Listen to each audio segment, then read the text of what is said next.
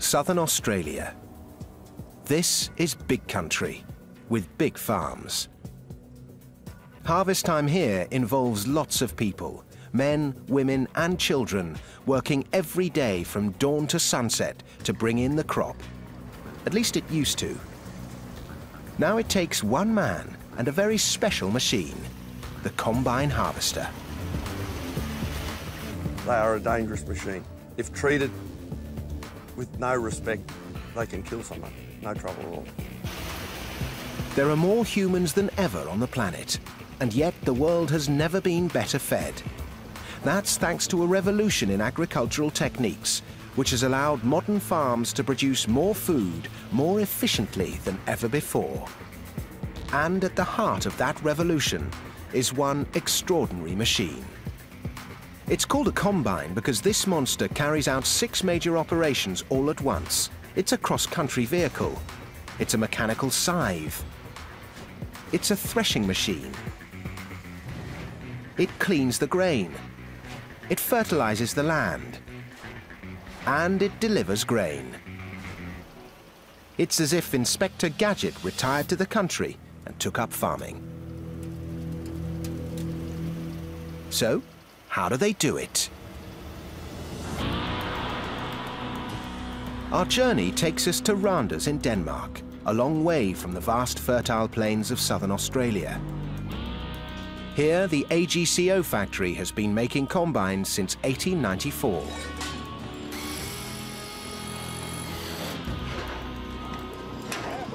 It's not like a car plant. You won't find long lines of robots. Combines are produced in much smaller numbers, and as a result, the process is far more labor-intensive.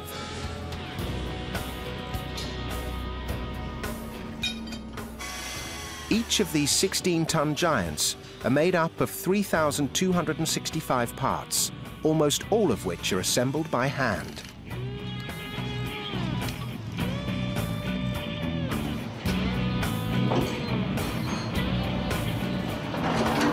It might seem like a daunting task. So many mechanical functions and parts, so many things to forget and get wrong. But these guys have a way of doing it.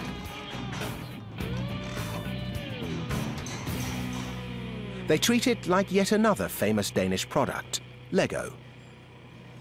Before you start building a part in a combine, you put all the pieces that you need for a certain part in the combine on a truss, and once you assemble all your stuff, everything should be used.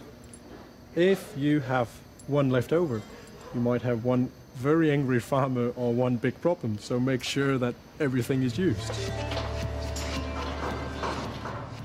It will take skilled craftsmen 5 days to build the harvester, over which time the machine will gradually grow to a height of 4 meters and a weight of 15,000 kilos.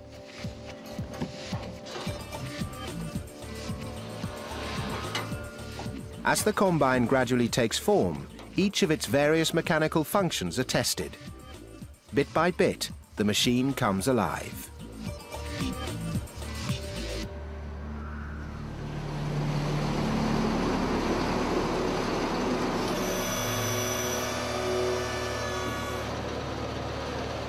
These spiked tables, for example, help to clean the grain once it's been separated from the straw. The computer controls the nodules and operates a fan which divides the wheat from the straw. Here, 102 rotating blades will attack the remaining straw. They're razor sharp and deliver almost 600 cutting strokes a minute. The combine must operate in all kinds of difficult conditions, including fields which are on a steep incline. And this is the solution. It's a microchip combined with a spirit level. So does it work? We decided to find out with a hot cup of coffee and a concrete ramp.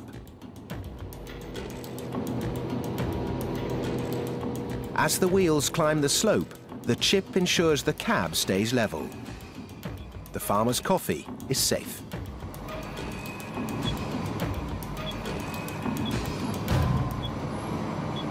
Back inside the factory, the combine is nearing completion. Time for the gigantic wheels to be fitted.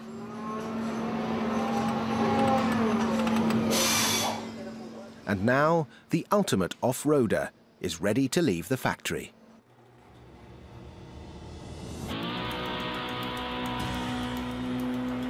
The combine can do so many things. Sadly, going fast isn't one of them. This slow coach has a top speed of just 40 kilometers per hour. It's going to be a long journey, and not just for the combine.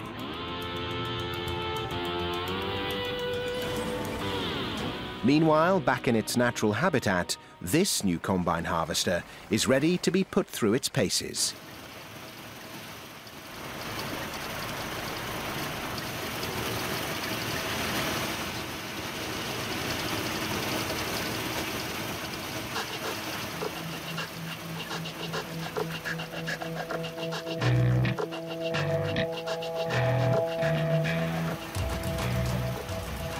The purpose of the long rotary blades at the front, of course, is to cut down the stems of wheat.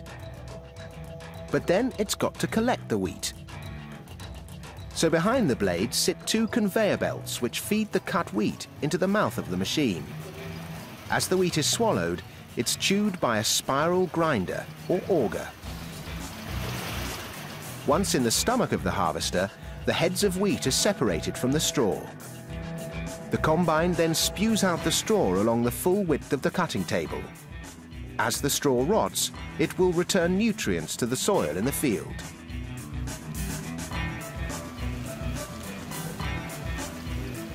The grain, meanwhile, is pushed up out of the machine into a storage compartment.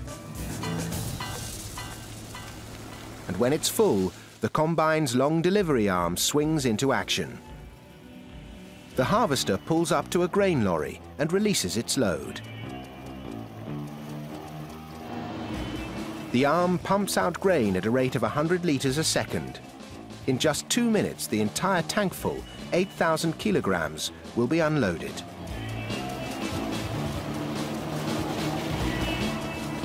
That's enough grain to make 14,000 loaves of bread, 50,000 portions of pasta, or over 140,000 pints of beer. And combines don't just harvest wheat.